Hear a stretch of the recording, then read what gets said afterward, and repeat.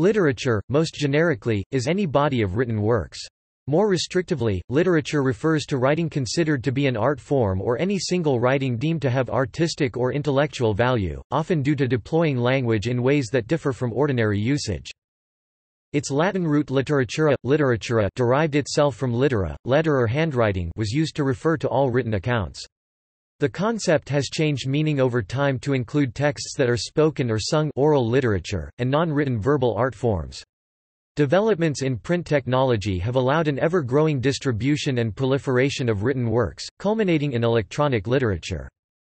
Literature is classified according to whether it is fiction or non-fiction, and whether it is poetry or prose. It can be further distinguished according to major forms such as the novel, short story or drama, and works are often categorized according to historical periods or their adherence to certain aesthetic features or expectations genre. Definitions.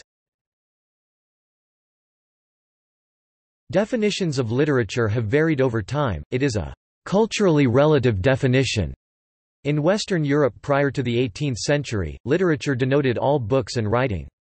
A more restricted sense of the term emerged during the Romantic period, in which it began to demarcate imaginative writing. Contemporary debates over what constitutes literature can be seen as returning to older, more inclusive notions. Cultural studies, for instance, takes as its subject of analysis both popular and minority genres, in addition to canonical works. The value judgment definition of literature considers it to cover exclusively those writings that possess high quality or distinction, forming part of the so-called belles lettres, fine writing tradition. This sort of definition is that used in the Encyclopædia Britannica 11th edition 1910-11 when it classifies literature as the best expression of the best thought reduced to writing. Problematic in this view is that there is no objective definition of what constitutes literature. Anything can be literature, and anything which is universally regarded as literature has the potential to be excluded. Since value judgments can change over time, the formalist definition is that literature foregrounds poetic effects. It is the literariness or poetic of literature that distinguishes it from ordinary speech or other kinds of writing, e.g., journalism. Jim Meyer considers this a useful characteristic in explaining the use of the term to mean published material in a particular field, e.g., scientific literature, as such writing must use language according to particular standards. The problem with the formalist definition is that in order to say that literature deviates from ordinary uses of language, those uses must first be identified. This is difficult because ordinary language is an unstable category, differing according to social categories and across history. Etymologically, the term derives from Latin literatura, learning, a writing, grammar. Originally, writing formed with letters, from litera, letter. In spite of this, the term has also been applied to spoken or sung texts. Genres. Literary genre is a mode of categorizing literature. A French term for a literary type or class. However, such classes are subject to change, and have been used in different ways in different periods and traditions. History. The history of literature follows closely the development of civilization. When defined exclusively as written work, ancient Egyptian literature, along with Sumerian literature, are considered the world's oldest literatures. The primary genres of the literature of ancient Egypt—didactic texts, hymns and prayers, and tales—were written almost entirely in verse, while use of poetic devices is clearly recognizable. The prosody of the verse is unknown. Most Sumerian literature is apparently poetry, as it is written in left-justified lines, and could contain line-based organizations such as the couplet or the stanza. Different historical periods are reflected in literature. National and tribal sagas, accounts of the origin of the world and of customs, and myths which sometimes carry moral or spiritual messages predominate in the pre-urban eras. The epics of Homer, dating from the early to Middle Iron Age, and the great Indian epics of a slightly later period, have more evidence of deliberate literary authorship, surviving like the older myths through oral tradition for long periods before being written down. Literature in all its forms can be seen as written records. Whether the literature itself be factual or fictional, it is still quite possible to decipher facts through things like characters' actions and words or the author's style of writing and the intent behind the words. The plot is for more than just entertainment purposes. Within it lies information about economics, psychology, science, religions, politics, cultures, and social depth. Studying and analyzing literature becomes very important in terms of learning about our history. Through the study of past literature we are able to learn about how society has evolved and about the societal norms during each of the different periods all throughout history. This can even help us to understand references made in more modern literature because authors often make references to Greek mythology and other old religious texts or historical moments. Not only is there literature written on each of the aforementioned topics themselves, and how they have evolved throughout history, like a book about the history of economics or a book about evolution and science, for example, but one can also learn about these things in fictional works. Authors often include historical moments in their works, like when Lord Byron talks about the Spanish and the French in Childe Harold's Pilgrimage, Canto I, and expresses his opinions through his character Childe Harold. Through literature we are able to continuously uncover new information about history. It is easy to see how all academic fields have roots in literature. Information became easier to pass down from generation to generation once we began to write it down. Eventually everything was written down, from things like home remedies and cures for illness, or how to build shelter to traditions and religious practices. From there people were able to study literature, improve on ideas, further our knowledge, and academic fields such as the medical field or trades could be started. In much the same way as the literature that we study today continue to be updated as we continue to evolve and learn more and more. As a more urban culture developed, academies provided a means of transmission for speculative and philosophical literature in early civilizations, resulting in the prevalence of literature in ancient China, ancient India, Persia and ancient Greece and Rome. Many works of earlier periods, even in narrative form, had a covert moral or didactic purpose, such as the Sanskrit Panchatantra or the Metamorphoses of Ovid. Drama and satire also developed as urban culture provided a larger public audience, and later readership, for literary production. Lyric poetry, as opposed to epic poetry, was often the speciality of courts and aristocratic circles, particularly in East Asia where songs were collected by the Chinese aristocracy as poems, the most notable being the Shijing or Book of Songs. Over a long period, the poetry of popular pre-literate balladry and song interpenetrated and eventually influenced poetry in the literary medium. In ancient China, early literature was primarily focused on philosophy, historiography, military science, agriculture, and poetry. China, the origin of modern paper making and woodblock printing, produced the world's first print cultures. Much of Chinese literature originates with the Hundred Schools of Thought period that occurred during the Eastern Zhou dynasty 769–269 BCE. The most important of these include the classics of Confucianism, of Taoism, of Mohism, of legalism, as well as works of military science, e.g. Sun Tzu's The Art of War, and Chinese history, e.g. Sima Qian's Records of the Grand Historian. Ancient Chinese literature had a heavy emphasis on historiography, with often very detailed court records.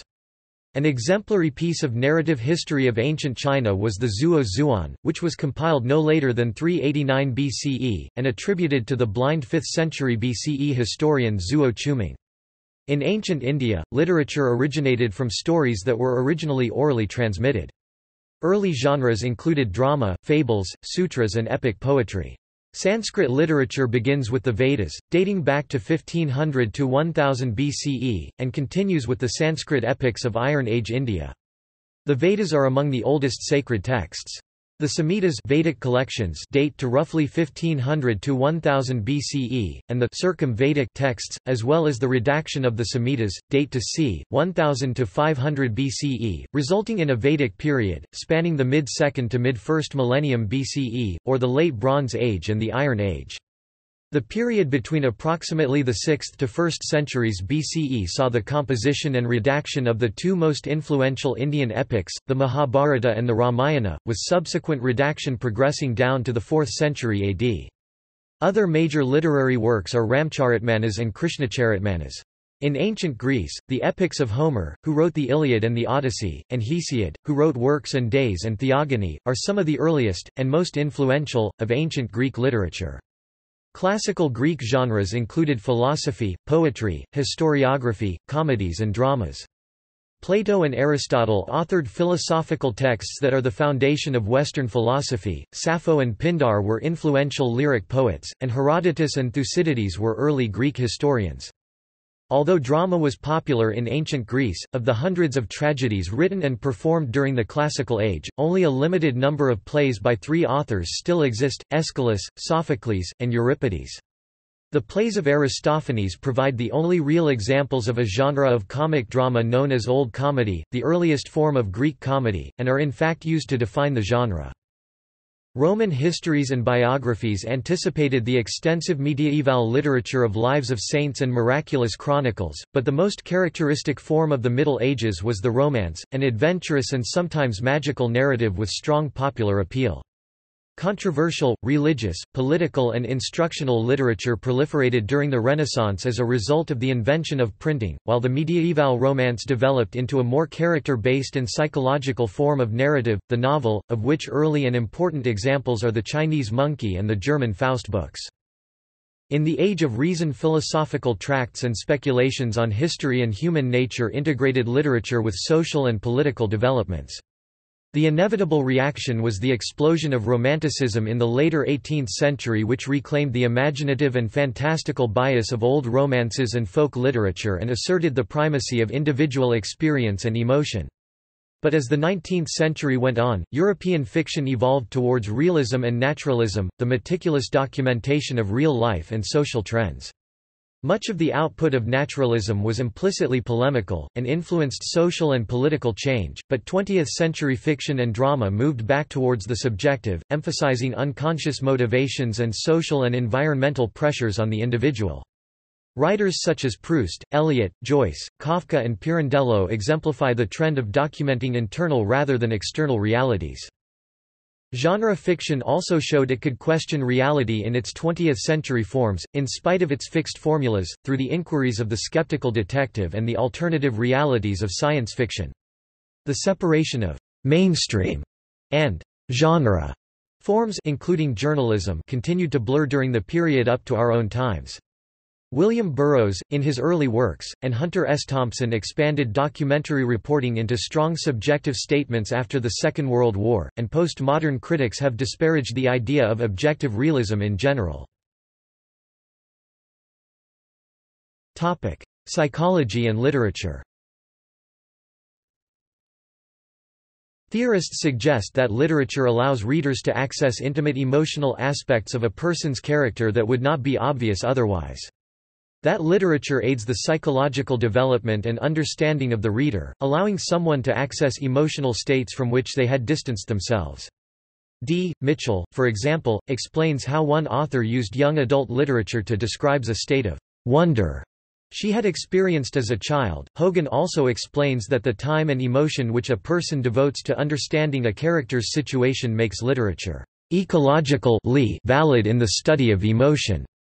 That is, literature unites a large community by provoking universal emotions, as well as allowing readers to access cultural aspects that they have not been exposed to, and that produce new emotional experiences. Theorists argue that authors choose literary device according to what psychological emotion they are attempting to describe. Some psychologists regard literature as a valid research tool, because it allows them to discover new psychological ideas. Psychological theories about literature, such as Maslow's hierarchy of needs, have become universally recognized. Psychologist Maslow's third force psychology theory helps literary analysts to critically understand how characters reflect the culture and the history to which they belong. It also allows them to understand the author's intention and psychology. The theory suggests that human beings possess within them their true self, and that the fulfillment of this is the reason for living. It also suggests that neurological development hinders actualizing this and a person becomes estranged from his or her true self. Maslow argues that literature explores this struggle for self-fulfillment. Paris, in his Third Force Psychology and the Study of Literature, argues that D.H. Lawrence's pristine unconscious is a metaphor for the real self.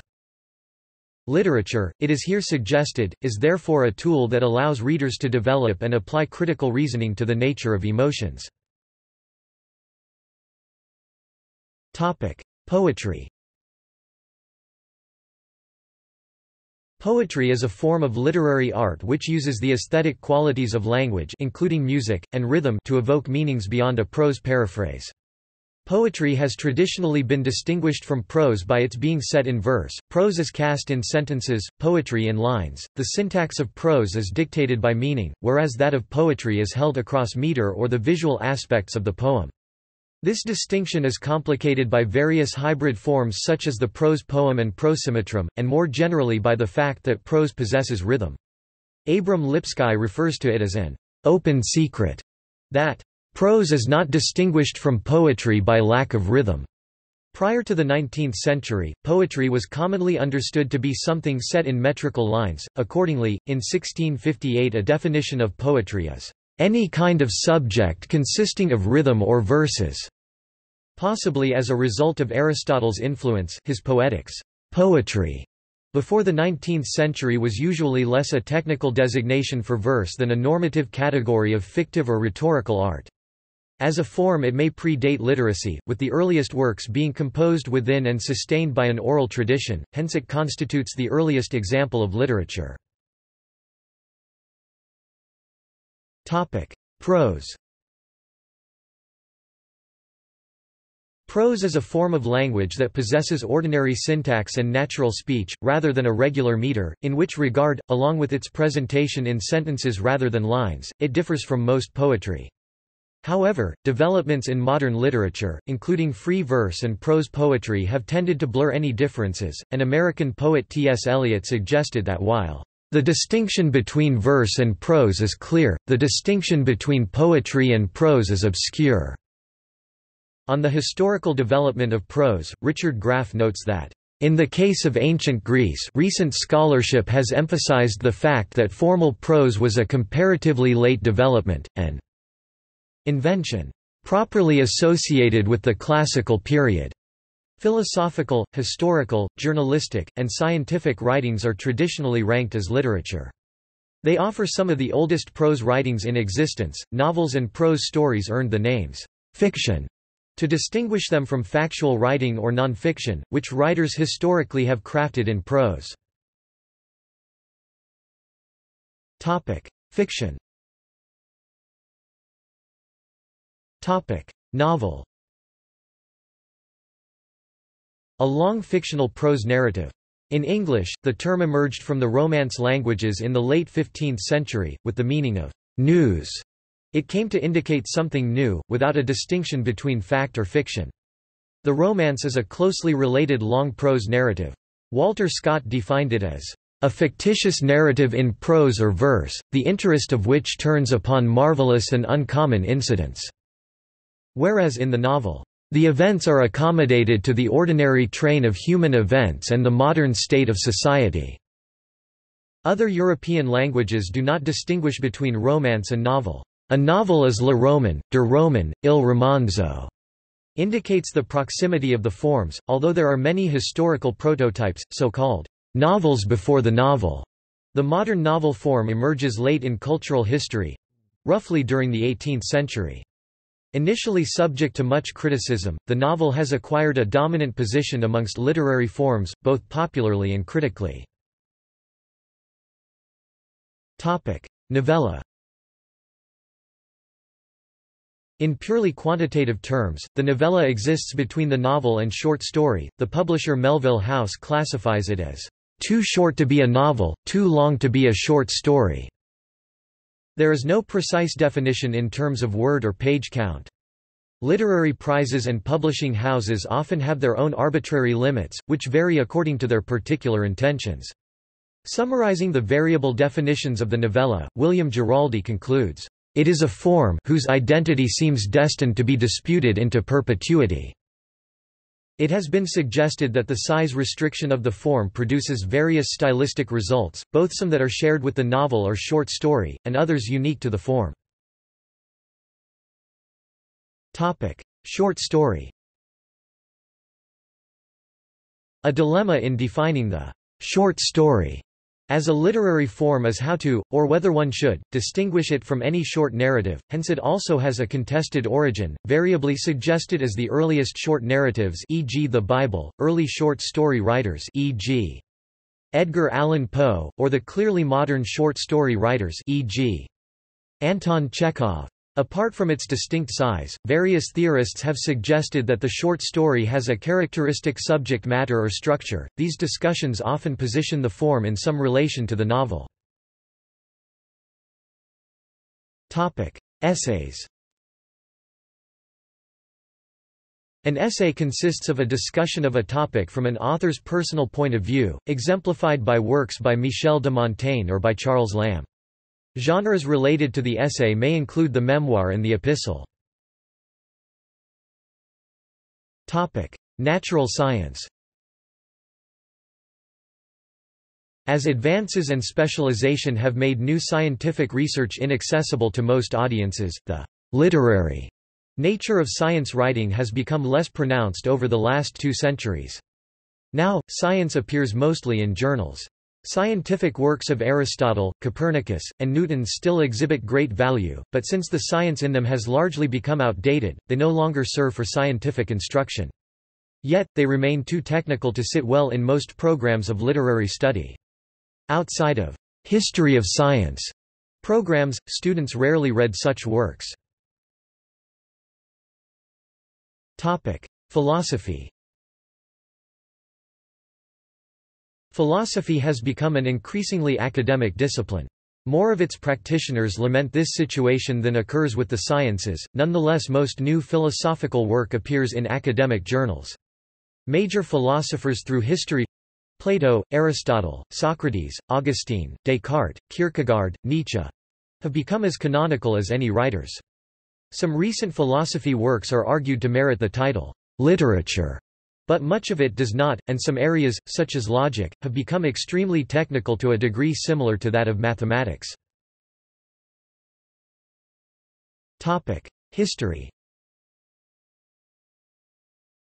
A significant portion of historical writing ranks as literature, particularly the genre known as creative nonfiction, as can a great deal of journalism, such as literary journalism. However, these areas have become extremely large, and often have a primarily utilitarian purpose, to record data or convey immediate information. As a result, the writing in these fields often lacks a literary quality, although it often and in its better moments has that quality.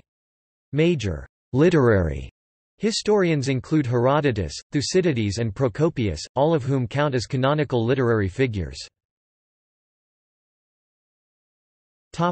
Law. Law offers more ambiguity. Some writings of Plato and Aristotle, the law tables of Hammurabi of Babylon, or even the early parts of the Bible could be seen as legal literature. Roman civil law is codified in the Corpus Juris Civilis during the reign of Justinian I of the Byzantine Empire has a reputation as significant literature. The founding documents of many countries, including constitutions and law codes, can count as literature. Drama. Drama is literature intended for performance. The form is often combined with music and dance, as in opera and musical theatre. A play is a subset of this form, referring to the written dramatic work of a playwright that is intended for performance in a theatre. It comprises chiefly dialogue between characters, and usually aims at dramatic or theatrical performance rather than at reading. A closet drama, by contrast, refers to a play written to be read rather than to be performed, hence, it is intended that the meaning of such a work can be realized fully on the page. Nearly all drama took verse form until comparatively recently. Greek drama exemplifies the earliest form of drama of which we have substantial knowledge. Tragedy, as a dramatic genre, developed as a performance associated with religious and civic festivals, typically enacting or developing upon well-known historical or mythological themes. Tragedies generally presented very serious themes. With the advent of newer technologies, scripts written for non-stage media have been added to this form. War of the Worlds radio in 1938 saw the advent of literature written for radio broadcast, and many works of drama have been adapted for film or television. Conversely, television, film, and radio literature have been adapted to printed or electronic media. Other narrative forms. Electronic literature is a literary genre consisting of works that originate in digital environments. Films, videos and broadcast soap operas have carved out a niche which often parallels the functionality of prose fiction. Graphic novels and comic books present stories told in a combination of sequential artwork, dialogue and text. Literary techniques. Literary technique and literary device are used by authors to produce specific effects. Literary techniques encompass a wide range of approaches. Examples for fiction are, whether a work is narrated in first person, or from another perspective, whether a traditional linear narrative or a nonlinear narrative is used, the literary genre that is chosen. Literary devices involve specific elements within the work that make it effective. Examples include metaphor, simile, ellipsis, narrative motifs, and allegory. Even simple word play functions as a literary device. In fiction, stream of consciousness narrative is a literary device. Legal status. United Kingdom. Literary works have been protected by copyright law from unauthorized reproduction since at least 1710. Literary works are defined by copyright law to mean any work, other than a dramatic or musical work, which is written, spoken or sung, and accordingly includes a table or compilation other than a database, b a computer program, c preparatory design material for a computer program, and d a database.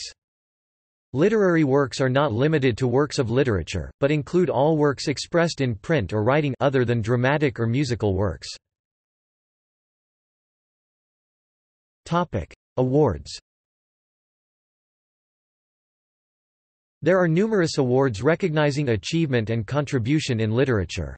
Given the diversity of the field, awards are typically limited in scope, usually on form, genre, language, nationality and output, e.g. for first-time writers or debut novels. The Nobel Prize in Literature was one of the 6 Nobel Prizes established by the will of Alfred Nobel in 1895, and is awarded to an author on the basis of their body of work, rather than to, or for, a particular work itself.